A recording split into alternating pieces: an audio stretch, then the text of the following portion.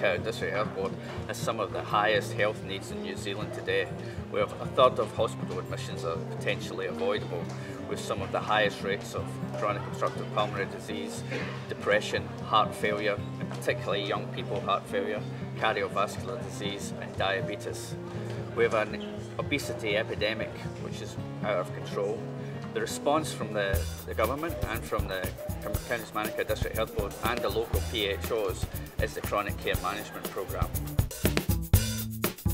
Since 2000, the Chronic Care Management Programme has been leading the way nationally in the area of managing people with chronic disease.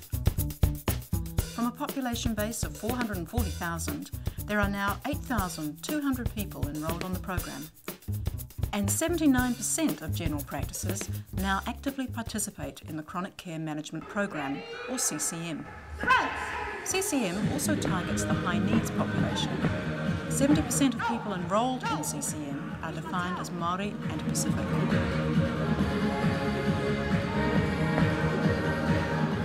2.8. The Chronic Care Management Program connects patients with greater networks of support.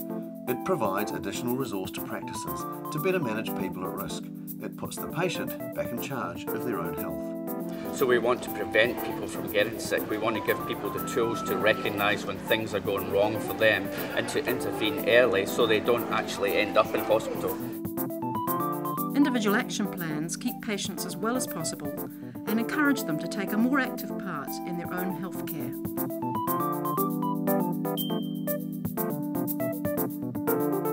Part of the programme is this funding for 4 GP visits through the year, spread out through the year, and also up to 6 hours of practice nurse time to see the patient, to engage the patient and to work on wellness and self-management strategies. A broader aim of the scheme is to educate not only the individual, but the whole family. We've got to involve everyone in the management of their care, because often the patient with a chronic condition isn't the person who's doing the cooking. And there's an increasing sort of international move now towards having a coaching relationship with the patient as opposed to having a sort of medical professional advisory role with patients. The CCM program delivers a continuum of care by integrating various services. CCM helps facilitate changing provider behaviour from acute episodic care to structured case management.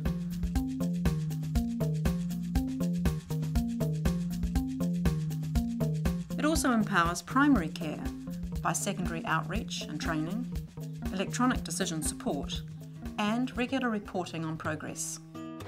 If we could support and empower people to manage their chronic conditions more effectively, we could reduce mortality in New Zealand substantially, improve people's quality of life, and in general we'd have a better community.